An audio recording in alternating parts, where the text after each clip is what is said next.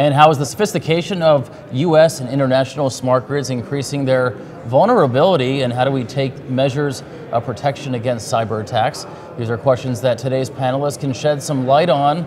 With us in the Dell TI Now studio is Norma Craham. She's Senior Policy Advisor and also co-chair of cybersecurity and privacy, of the privacy team at Holland and Knight. And Norma, welcome to the program. Thank you, it's a pleasure to be here. Oh, thanks for being here. I hope I got that correct. You did. Okay. You did a great job. It's late in the day, I stumbled, that's okay. You're okay. We can move on. Yes. Let's talk about the sophistication of US-based smart grid and critical infrastructure, and also infrastructures and smart grids overseas as well. And the fact that maybe those infrastructures are becoming more vulnerable as they become more complex. Is that the case? I think it is the case. One of the things that's really interesting when you think about the grid and critical infrastructure in general is the massive use of technology and innovation, which has done amazing things for us.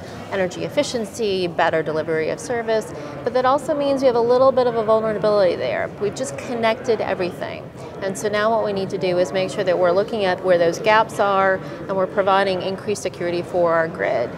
Then you've got that connectivity between the grid and other sectors, between the communications sector, information technology, and whether it's the US or around the world, we're starting to see that there are pockets of areas we need to spend more time on because security of the grid is hugely important.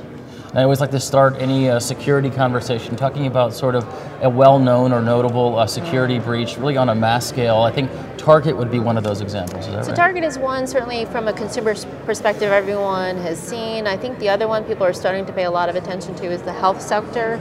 A lot of hospitals have been hit, a lot of health insurers. Retail continues to be a target. And then you're starting to see other examples around the world. The Ukrainian grid, that's one that we've all heard a lot about. And then globally in the banking financial services sector, some of the recent attacks on the Federal Reserve and really the global movement of money has been a problem too. So let's just take Target as an example. So after the breach, what measure could they have taken or did they take in order to prevent that from happening again? The Target breach was a really interesting one because some of the vulnerabilities were about connectivity between Target and their vendors. So when you think about what needs to be done, every company needs to look at their vendors, they need to look at their supply chain as well. And I think companies need to understand there's sort of three buckets of things you need to think about for your company. It's your people, it's your processes, and your technology. Because at the end of the day, if any one of those fails, then you're going to have a challenge and you're not going to be able to secure at 100% level. So based on sort of those three pillars, sort of what advice would you give to a client of yours when it comes to a major or significant security breach really on a mass scale? Sure.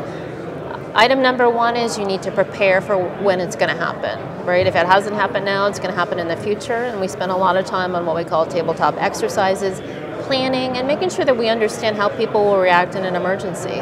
The second thing is to make sure that they understand that it's an enterprise risk management problem, and they need to understand how they can look at the entire company. That's a huge issue. Obviously, a lot of companies are heavily regulated and they understand that, but at the end of the day, you have to look at it from an all hazards approach, which is you're not going to be able to secure 100%, but if you understand what your risk is and you can manage, mitigate it, and then respond and recover, that's a huge point for every company. We had a security panel earlier today, and there was a policy person on the panel, and we asked them about sort of give us a behind the scenes of Washington policy making and how they approach security, not only the security that we're talking about, but NFV security and so forth. Is there any kind of like through the looking glass type of story or anecdotal story you can give us? It's really hard because I think a lot of the policymakers see things that we don't get to see every day. There are a lot of national security implications for attacks, whether it was on Sony or on our grid. I think people are really worried about a catastrophic cybersecurity attack that cascades into other systems. And so really what's happening in the policy-making world is trying to figure out how can you fix different aspects of these regimes to try and make America a safer place. And it's something we're trying to figure out around the world as well, and that's actually a challenging thing to do. So just really quickly before we go, the Cybersecurity Information Sharing Act that was really pushed through last year, what kind of weight does that hold? I think it holds huge weight. Part of as I mentioned, you're trying to break the issue and the problem apart. The attackers are attacking all of our companies at the exact same time with the exact same tools. If we can make it harder for them, if we can make it more expensive for them, that's how we can get an upper hand. And sharing information is a big piece of that. But privacy is a core aspect of this. And so I think that act has really made people focus more on what that integration of security and privacy means and how do you do both? Because in the end of the day, we have to do both. I don't think we have to pick one or the other. Norma, it was great talking to you. Thank you. Thank you so much.